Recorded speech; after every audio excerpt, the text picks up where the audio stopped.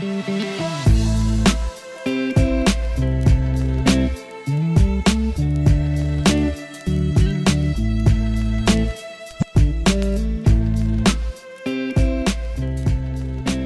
what is up guys, and welcome to this tutorial. In this video I'll be showing you how to create a pricing table within JetElements plugin.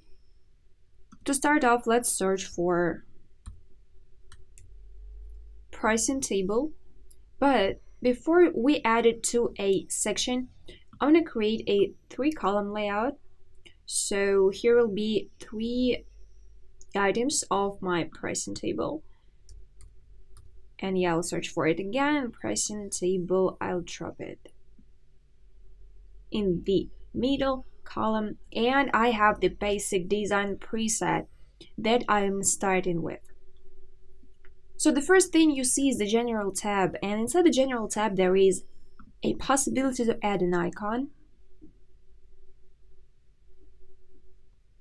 So here you choose the icon that you want to go with. Here at the title, this can be a name of one of your pricing plans. And the subtitle, you can type in what this plan will be suitable for, etc. And the next option is called is featured. If the item is featured, it means that there is something special about it. Maybe it goes as a special offer, but what it means is that you can add a featured badge. So let's go ahead and add it. So here it goes. You choose the position first off, and then you can tweak this position manually. Just drag these sliders and set the badge right where you want it to be. Okay, let's close the general tab, and the next one is price, where you can set everything about the price. So as you see, we're going from the top to the bottom, and the second section is price. And here change the price prefix, where you can set the currency sign, the price value,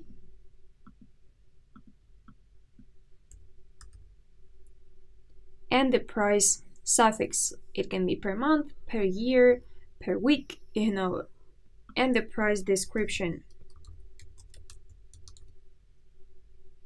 And here is how it's gonna look over there. Alright, features. Here go the features, and there are 2 things you can change about the features. The first one is text, so the name of the feature, and the other one is whether this feature is included or excluded from the plan. As you see, once you change the status, the icon is changing. And later in the style tab, you can change the way how included and excluded features are styled.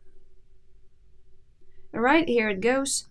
And you can move on and add more features, but for now we're good. And action button. So as you see, you can add the text before action button, text after action button. And here's the button text and the button URL. Alright, now let's move on to the style tab, and let's change some basic styles of this item in the pricing table.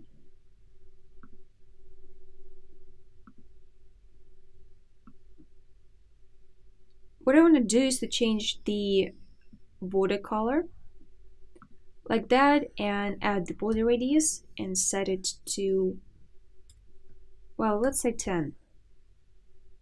Right, and the box shadow. Okay, let this be like that, and the transparency 0.5. Alright, I think we're good for now. And now the header, where you can set the style settings for the title and the subtitle, and add the background for this section. The title color, I simply want it to be a bit darker. Here it goes, and here you have the typography settings. Let's just change the color of the subtitle. And here you have the alignment, the border type, border radius, and these apply if you have set the background. In the icon tab, you see the icon style, which includes the background type, font color, size of the icon. You can totally make it bigger. The box size, border radius.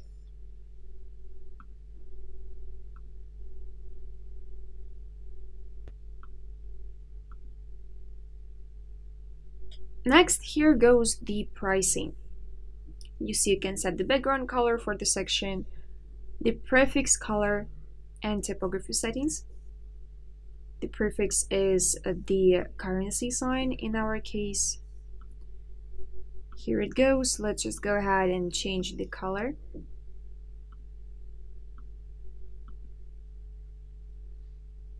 Like so. We could also make the value a little bigger so it stands out a bit more.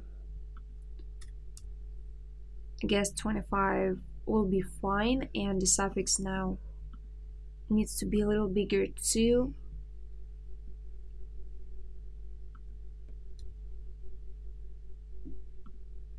So here it goes, and here is the description, which we have added. We've got the gap, which is the gap from the price to the description, price and block padding, border type, border radius, and these apply if you have added the background to this section. Right now, here go the features. Again, the background color for the section, padding, border type, alignment, and as I have said, here you have the settings for the included features and the excluded features, and these settings go separately. So you choose the icon. You can choose different icons for the included and excluded features.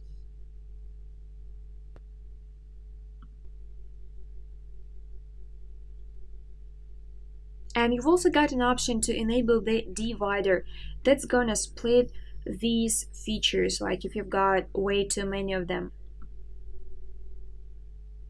So once you enable this option, it's gonna look something like that. And what is left for us now is the action box and the action button.